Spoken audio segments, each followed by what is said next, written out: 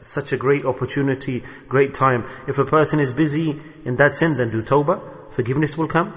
And if a person isn't busy, or you could say doing that sin, then be careful and cautious for the future. This is very good, that we have an awareness. We realize that, for example, there's an illness, a bad illness, the doctors give the warning shout. Then a person, if he is suffering from that illness, then he should be taking hold of the cure for that illness. And if a person is in danger of committing that sin, then should be careful and cautious. And we say, yeah, this person is a person of understanding, who is aware what's good and bad. So today, if we realize what is the biggest sin of all, then shouldn't we try to save ourselves from this sin? And if it doesn't occur, may it not occur. May Allah Ta'ala not allow it to occur, that this sin is in our life. But if it is, then can there be a better opportunity than this? Then Allah Ta'ala's rahmah and doors of mercy open. Allah says, ask me and I will forgive you straight away. Then that person will be forgiven. Told us the biggest sin of all, the biggest sin. What is that sin? Shirk. Shirk. Allahu Akbar. What is the sin? Shirk. And we say shirk? How can it be that I'm doing shirk? La ilaha illallah Muhammadur Rasulullah. I recite the kalima. I've recited the kalima. How can it be that I've done shirk? So the true mu'min, and the Muslim, he says, I've just come back from Hajj and Umrah. But Allah's Nabi sallallahu alaihi wasallam said the biggest sin is shirk. And shirk, if the Prophet ﷺ has told us, then it means that it is possible we carry out the action of shirk. So my brothers, shirk definitely is most possible. It is the fact that a person can carry out shirk. And if somebody implements shirk, then what will be the hal of that person? What will be the conclusion? Where will that person go? Where will that person go? So the Quran tells us this. Allah Ta'ala mentions carefully, وَدَعُوهُ مُخْلِصِينَ لَهُ الدِّينَ. This is what Allah Ta'ala said in the Quran. That don't do shirk, do my ibadah, فَعْبُدُوا مُخْلِصِينَ لَهُ الدِّينَ. And what do? We have said, oh Allah, we've recited La ilaha illallah Muhammadur Rasulullah, we have broken the statues, we become Muslims, and we used to prostrate to the idols and the statues, and there were thousands of gods we had, and we considered them as God, as Lord, and we ascribed partners to Allah, and we're saying now, La Allah. So we're saying there is no other God. Then Allah gives an answer. You've said La. You've said La to all of the statues and the idols, but there's still one idol present within you. There is still an idol present within you, and that is the idol of your nafs, of your desires. That when I recited the kalama, and after reciting the kalama, I accepted Allah, then I surrendered myself to you, O Allah. Allah says, how? That I am worse than the ghulam, than the servant, till I am so simple and low now. I've become yours totally, that whatever you say on my body, on my ruh, you are the master, the owner, the king. And everything will respond to you. There's no other king who can come, no other master, no other lord, nobody else's order. Allah will be your order.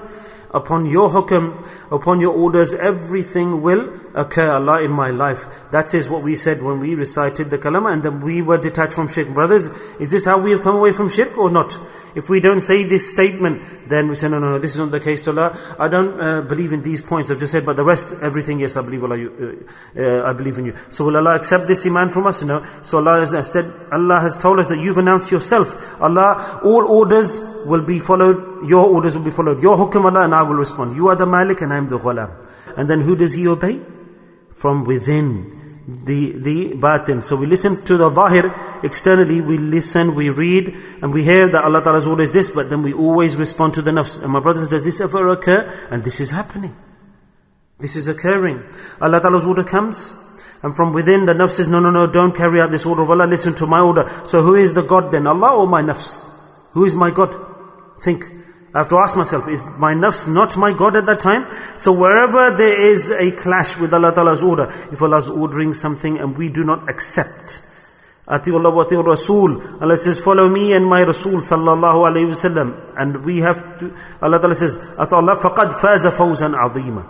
The Quran has told us clearly that Allah Ta'ala's obedience is the obedience to the Prophet Muhammad sallallahu alayhi wasallam, my Rasul, my Nabi. What a great maqam. So whose hukum is this? obeying the desires. That to save ourselves from the shirk of the desires of the nafs. So let me give you the meaning of the hadith first. So how can we identify the shirk that is there within our hearts, in our souls? To save ourselves from shirk, or to identify the shirk of the nafs is so hidden that this shirk penetrates to the depth of the layers of the person. Just like the ant on a dark night within a dark mountain, within the dark rock on the dark boulder, you cannot see that ant, can you? And that's how that shirk penetrates the layers of a person, and that is a riya. Showing off pride and showing off to people. Now let's listen to the next hadith about riya. And this is shirk, but we don't consider it as shirk. I won't tell anybody that my child's a hafidh, he's memorized Quran. I won't show people in the world I'm doing it for the sake of Allah. Even if a child is not revising properly, see how his hifz will progress from today. If you have sincerity, purity, make niyyah. I don't want to attach the learning of ilm of my child with the dunya. My child is learning khalis for the sake of the akhirah. My child will become a hafiz and an alim. I won't tell anybody that my child is an hifz or is an alim. I will hide that in my heart and in my mind, and I won't show this off, because I don't want to be included in the list of people who did riya, who showed off.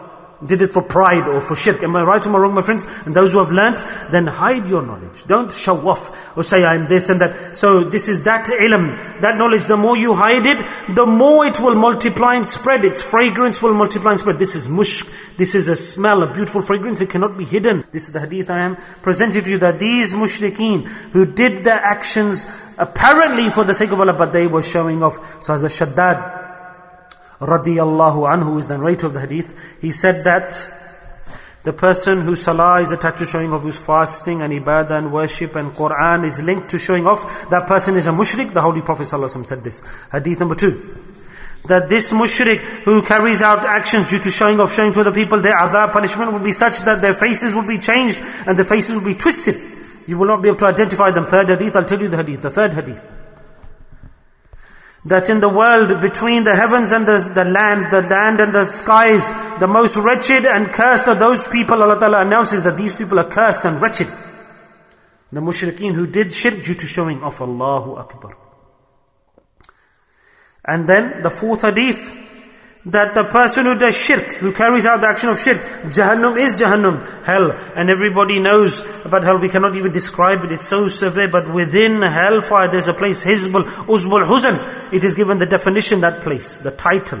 Ulama Ikram, Muftiyan, scholars are sat here, they're listening, and you have heard this hadith. Uzbul Huzn, this place, and that place in hell specially has been designed and created for those who did shirk based on showing off, not for the sake of Allah, rather to fulfill their carnal and base desires and showing off to people, and they will be thrown into that. All deeds that a man implements are for his sake.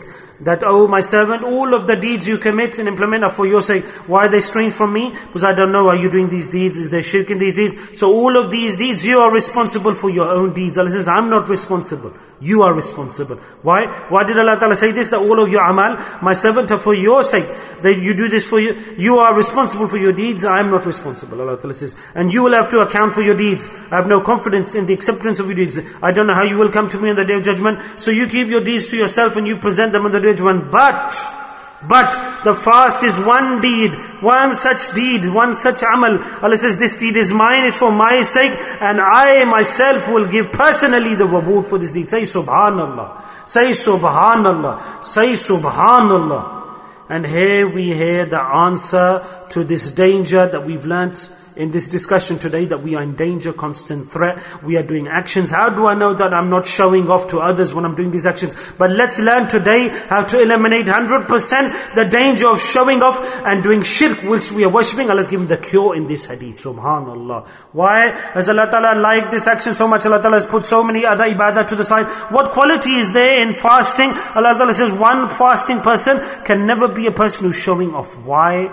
What is hidden within fast? That's why Allah Ta'ala says fasting is for my sake. And the 30 fasts that you keep in Ramadan, from here I will recognize you. Are you my friend or are you against me? Allah says one deed you did purely and sincerely, the riya, showing off, cannot come into fast. That recite the name of Allah in abundance, regularly, in high quantity. So it's stated that this is the cure for riya. This is the cure, the solution. that if you remember Allah Ta'ala's name, the person who's fasting, in the state of fasting, Allah Ta'ala's Nabi Sallallahu Alaihi Wasallam is hukam, that fasting person, the greatest deed, the best deed to do whilst you are fasting, the Prophet Sallallahu Alaihi Wasallam said, is to do the dhikr of Allah. Do it kathira. So if you carry on doing this during the state of fasting, this is the barakah of fasting, that the fast doesn't let you come towards riyad. The fast teaches us this. فَاسْتَكْثَرُوا, the Prophet of Allah Sallallahu Alaihi Wasallam said, that pay attention to this deed, to this amal, this action. Do the dhikr of Allah in abundance, and the dhikr of Allah has such barakah and blessings that it doesn't let that person come to riyah, and the protection of riyah is what? Dhikr in abundance. The dhikr in abundance. And this is the noor of fast, the noor of Ramadan. Allah's Nabi Sallallahu Alaihi Wasallam said that do dhikr of Allah in high quantity. La ilaha illallah, la ilaha illallah.